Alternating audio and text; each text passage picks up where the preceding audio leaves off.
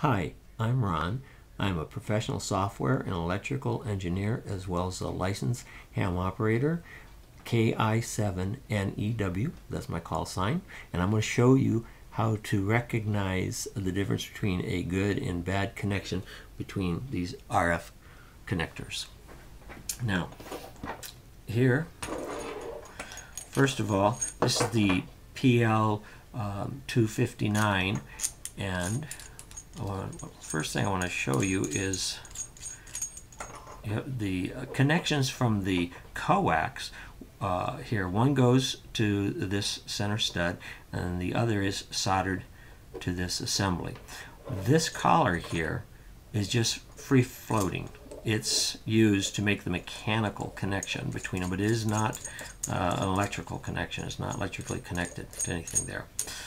Now, first what you want to do is taking this connector, by the way, is the SO239, which is connected to, you'll find on the back of your radio, ham radio or CB.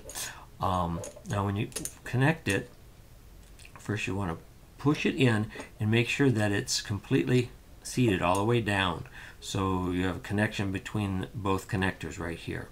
Now when you thread the collar on, you do that by hand. You do that, put a good strong turn on it. You shouldn't need any tools.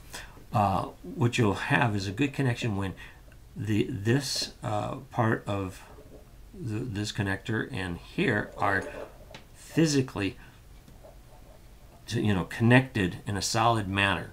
This is caused by by tightening here, but and that's required to have a good signal through here.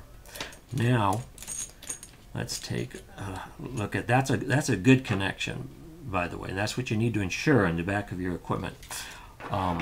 Otherwise, if you don't have a good connection, you can actually blow out your transmitter.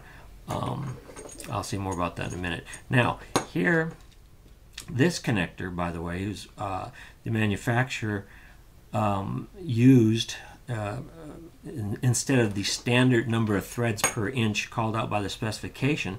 Apparently they used a metric specification of threads per inch, a metric standard, which isn't the same standard. Now it's close, but now watch what happens when I take this connector, make a good solid connection there, and I go to thread it on. At some point here, I can't move this anymore. I can take pliers and can't hardly and barely make a little tiny bit more. Can't really turn it any more than that. And currently the threads in here are bound because they're a different thread count, and they're tightly bound. But now note this: the connector, this here, is not making a good electrical connection. See how it moves there? Now if you use a piece of equipment like this would go outside in a wind, move and stuff, well, first of all, what will happen is you'll get an intermittent connection, and that is a bad connection and can cause actually you can't get 100 watts through here. It won't carry the current, and you can blow out your transmitter when there's a break in the connection, just intermittent wise. So we want to really watch for this. Whenever you connect together these two type connectors, make sure that you don't have movement here. That's got to be solid. And that's it.